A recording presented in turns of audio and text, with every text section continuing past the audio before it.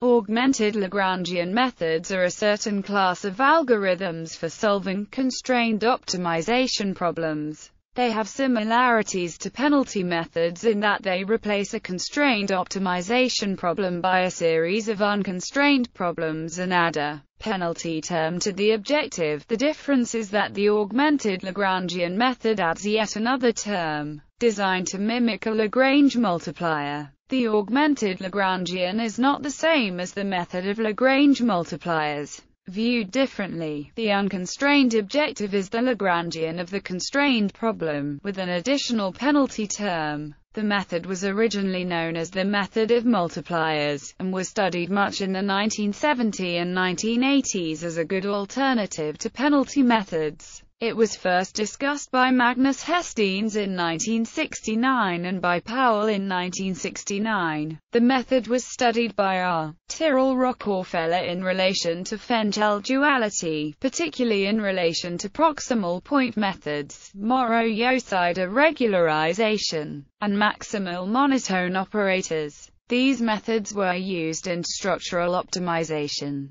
The method was also studied by Dmitry Berzekis, notably in his 1982 book, together with extensions involving non-quadratic regularization functions, such as entropic regularization, which gives rise to the exponential method of multipliers, a method that handles inequality constraints with a twice-differentiable augmented Lagrangian function. Since the 1970s, sequential quadratic programming and interior point methods have had increasing attention, in part because they more easily use sparse matrix subroutines from numerical software libraries, and in part because IPMs have proven complexity results via the theory of self-concordant functions. The augmented Lagrangian method was rejuvenated by the optimization systems Lancelot and AMPL, which allowed sparse matrix techniques to be used on seemingly dense but partially separable problems. The method is still useful for some problems. Around 2007, there was a resurgence of augmented Lagrangian methods in fields such as total variation denoising and compressed sensing. In particular, a variant of the standard augmented Lagrangian method that uses partial updates known as the alternating direction method of multipliers, or ADMM, gained some attention. General method. Let us say we are solving the following constrained problem. Subject to this problem can be solved as a series of unconstrained minimization problems. For reference, we first list the penalty method approach. The penalty method solves this problem, then at the next iteration it re-solves the problem using a larger value of. The augmented Lagrangian method uses the following unconstrained objective, and after each iteration, in addition to updating, the variable is also updated according to the rule where is the solution to the unconstrained problem at the kth step, i.e., the variable is an estimate of the Lagrange multiplier, and the accuracy of this estimate improves at every step.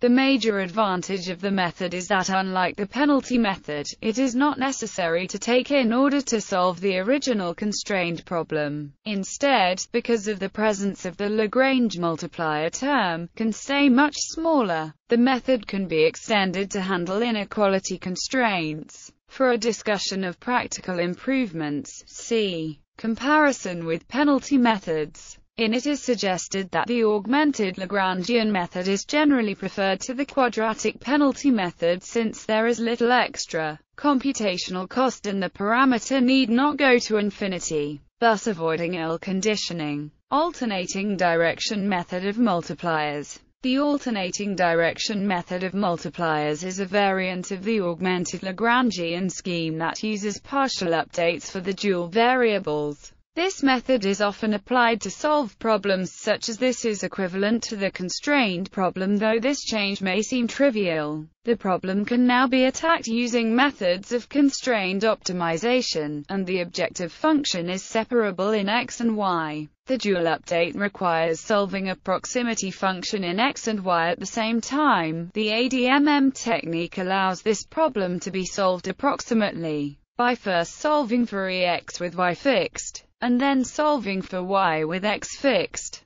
Rather than iterate until convergence, the algorithm proceeds directly to updating the dual variable, and then repeating the process. This is not equivalent to the exact minimization, but surprisingly, it can still be shown that this method converges to the right answer. Because of this approximation, the algorithm is distinct from the pure augmented Lagrangian method. The ADMM can be viewed as an application of the Douglas-Rachford splitting algorithm, and the Douglas-Rachford algorithm is in turn an instance of the proximal point algorithm. Details can be found here. There are several modern software packages that solve basis, pursuit and variance and use the ADMM. Such packages include YALL1, Sparser, and Salsa. Stochastic optimization. Stochastic optimization considers the problem of minimizing a loss function with access to noisy samples of the function. The goal is to have an estimate of the optimal parameter per new sample. ADMM is originally a batch method. However, with some modifications it can also be used for stochastic optimization. Since in stochastic setting we only have access to noisy samples of gradient, we use an inexact approximation of the Lagrangian as well as a time-varying step size. The alternating direction method of multipliers is a popular method for online and distributed optimization on a large scale, and is employed in many applications, e.g., ADMM is often applied to solve regularized problems, where the function optimization and regularization can be carried out locally, and then coordinated globally via constraints. Regularized optimization problems are especially relevant in the high-dimensional regime since regularization is a natural mechanism to overcome ill-posedness and to encourage parsimony in the optimal solution, e.g., sparsity and low rank. Due to the efficiency of ADMM in solving regularized problems, it has a good potential for stochastic optimization in high dimensions. However, conventional stochastic ADMM methods suffer from cursive dimensionality. Their convergence rate is proportional to square of the dimension and in practice they scale poorly. See figure reason versus stochastic ADMM. Recently, a general framework has been proposed for stochastic optimization in high dimensions that solves this bottleneck by adding simple and cheap modifications to ADMM. The method is called reason. The modifications are in terms of added projection, which goes a long way and results in logarithmic dimension dependency. Reason can be performed on any regularized optimization with any number of regularizers. The specific cases of sparse optimization framework and noisy decomposition framework are discussed further. In both cases, reason obtains minimax optimal convergence rate. Reason provides the first online guarantees for noisy matrix decomposition. Experiment results show that in aforementioned cases, Reason outperforms state-of-the-art software. Some well-known software packages that use the augmented Lagrangian method are Lancelot and Pennon. The software Minus also uses an augmented Lagrangian method for some types of problems.